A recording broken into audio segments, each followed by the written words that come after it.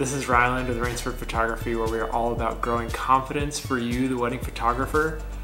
Today we're going to be talking about one of the most important software tools that we use, Lightroom. It's a cloudy day today. The light keeps going in and out and it's driving us bonkers, but you know what? That's life. When we first started our business, all we used was Photoshop because we thought that that was the golden standard, that was what we were supposed to use. You can do so many powerful things with Photoshop, but we very quickly realized it was taking us hours and hours and hours just to edit an engagement session, which really isn't that many photos.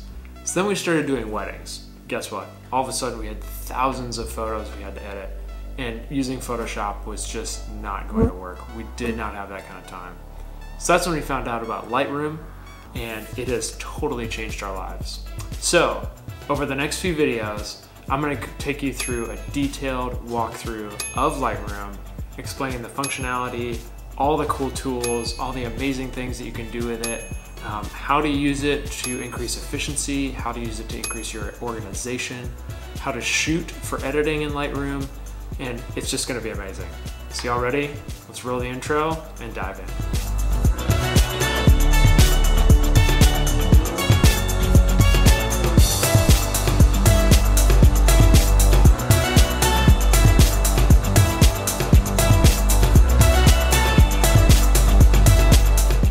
Alright friends, so let's just jump in.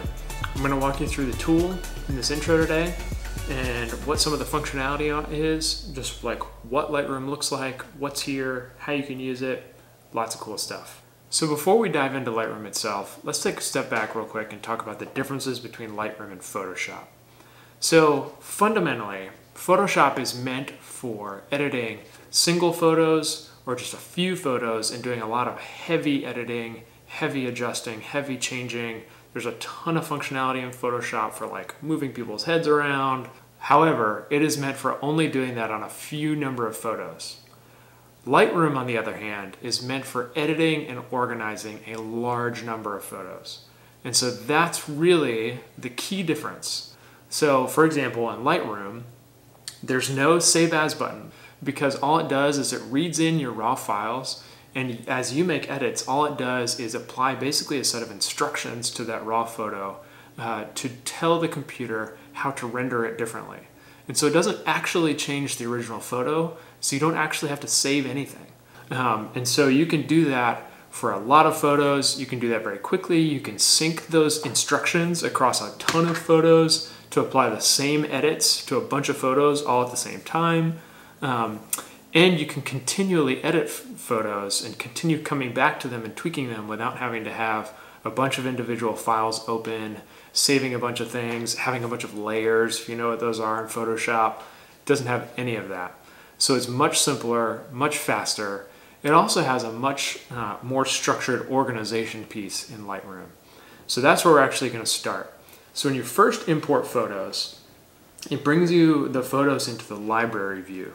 So if you look over here on the left, it shows you what catalog you're in, and it shows you where those files are stored, how many files there are. I've just got a few selected here, just the ones that we're going to look at today. And this is really the organization piece here on the left. It also, on import, gives you a few options for some kind of very basic kind of import preset kind of stuff. So if you use presets, which we'll also talk about in another module, what you can do is at the very beginning, you can select as many photos as you want from your catalog, and you can apply your preset or a downloaded preset or a purchased preset to all those photos very quickly. So the first thing that I'm going to do is I'm going to apply our baseline preset, which we'll walk through that in just a second, to these photos. It's the preset that we use for everything. So then once you've gotten through the organization piece, then we'll move into where you actually edit the photos. So this is going into the develop module, or the develop view. You can also get there by pressing D. You can get back to library by pressing G, which is really helpful. So let's go over to develop. A couple things here. First, on the left, you see your presets. It also shows you history. So after you've made edits to your photos, it'll show you what those edits were. So I imported this picture and I applied baseline to it, my baseline preset. So that's the left side. It also shows you your zoom. So you can zoom to 1:1, you can zoom to fill, you can zoom to fit. You can toggle between those by pressing Z or by clicking on the photo itself. That'll zoom. And then over here on the right hand side is where you have all your real editing tools. So the first thing that you'll see is a histogram. And what this histogram does is it basically shows you all the different color balances that you have. Your blacks over here on the left, advancing from shadows, exposure, highlights, and whites as you move to the right across your photo. Let's go through this basic section first. So this is where it gives you all your basic adjustments. One of the first things that we do after we've applied our baseline preset is we usually adjust the exposure. We want to bring the exposure up to kind of bring the shadows up to where we want them.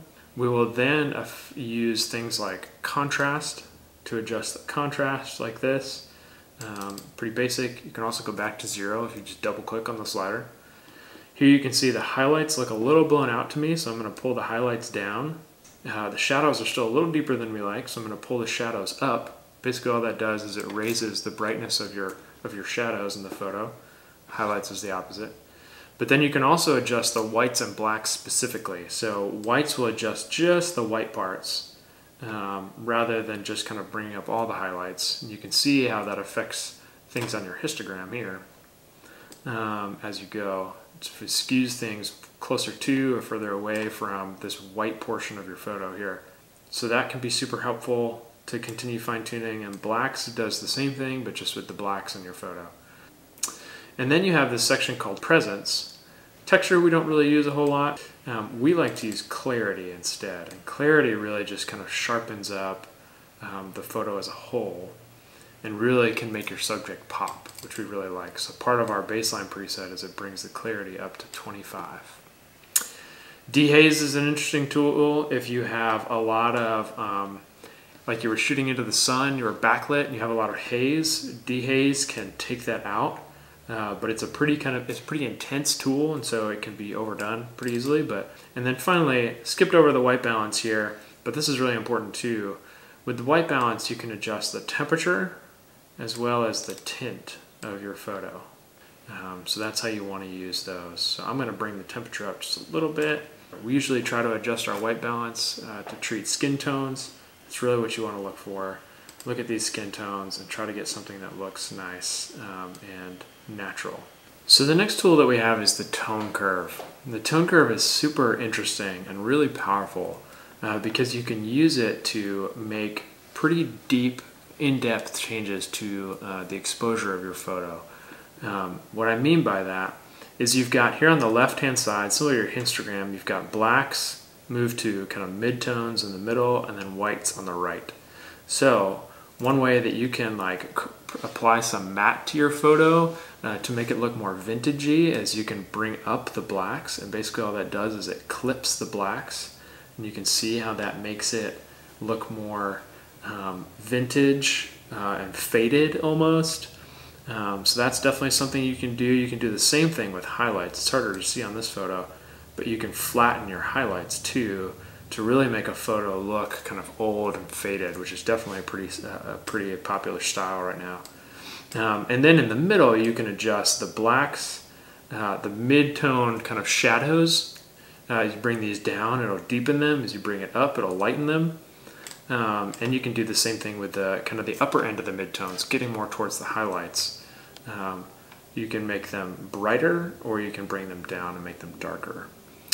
That's what this tone curve does. So you can not only do that for the overall brightness of the photo, but you can also do that for some of the base individual colors. Another way you can affect color is with the HSL slider, so hue, saturation, and luminance. You can adjust the hue, the saturation, and luminance all individually, or you can go by color, and you can pull up each individual color and you have hue, saturation, and luminance all together. So that's just a brief introduction to the color sliders. Then you've got split toning, which this basically can apply a hue, just kind of blanket apply it across an entire photo. So if you wanted to apply like yellow to all the highlights in your photo, or blue or red, you can do that just like that. In detail, you can affect sharpening. Noise reduction is really helpful for like reception photos or photos in the evening where you may have had to bump the ISO up. Lens corrections. So every lens has a built-in profile in Adobe, and that pulls through into Photoshop and Lightroom. And so basically what this does is it affects some distortion amongst your photo, as well as vignetting, which is basically just when the edges of the photo get darker. So we actually use this to brighten up the edges of the photo a little bit more naturally, which we like. Transform, you can use it to do some funky things with your photos. So have fun playing with those. Effects, we don't often use either unless you're trying to add grain to a photo, especially if you have an older, like a photo in the evening and you want to try to make it just really look grainy. And then calibration is another way to affect the colors using the red, green, and blue primary colors. You can affect both the hue and the saturation across the entire photo by using these calibration sliders. So there are a lot of ways you can affect color specifically, because that's really important, especially for people with skin tones. But there are a couple other tools up here I wanted to show you real fast. And to do that, we're actually going to switch over to another photo. So here I've got this photo. As you can see, it's pretty dark because I didn't want to lose the details in the sky. So what you want to do here, often what I'll do is I'll bring up the exposure a little bit, bring down the highlights a little bit to try to bring down the sky. Maybe bring down the whites a little bit too to kind of balance, bring out some of those clouds in the sky, but I might bring up the shadows because I knew that they were in the shadows, but that's still quite not enough. I want to make the grass a little bit more warm, make their skin tones a little more warm because it was a beautiful evening, but I feel like that's still not quite enough. What else do I want to do? This is where I need some more spot adjustments or local adjustments, and that's what really all these tools here are for. You can use a gradient filter, and this basically all it does is it'll bring down the exposure through a gradient across your photo. So conversely, I could use this at the bottom of the photo to bring up the shadows in the bottom of the photo, which I think I'm going to do. And then I think that's better, but I may still want to make my couple pop a little bit more, kind of pop out of this context that they're in. And that's where this local adjustment brush basically just applies a mask on top of your photo, similar to a layer in Photoshop, but much more easily. And so I can just paint over my couple here, and then I can adjust the exposure just over them to give them a nice pop. You can do a lot of things with these local adjustments. It's basically just painting adjustments wherever you want on the photo, but just in a localized spot. So it's super powerful. But you got to be careful. We'll talk about this in efficiency because it can take a lot of time, especially if you try to do it to a lot of photos. And then the final one here that's helpful is the radial filter, and that basically applies the same thing as a gradient, but just in a radial direction rather than in a linear one. Two more things we're going to talk about before we come in for landing on this tutorial. First is cropping, which is this button right here. You always want to know how to crop. You can swing it around just like that. By grabbing on the sides or the corner or the top, really anywhere. You can also grab the corner and go in and out like that. And then the last thing is this guy right here, the spot removal tool. This is a great kind of overlap with Photoshop, and there's a ton of power that you can do. So example, let's say I want to get rid of this tree right here.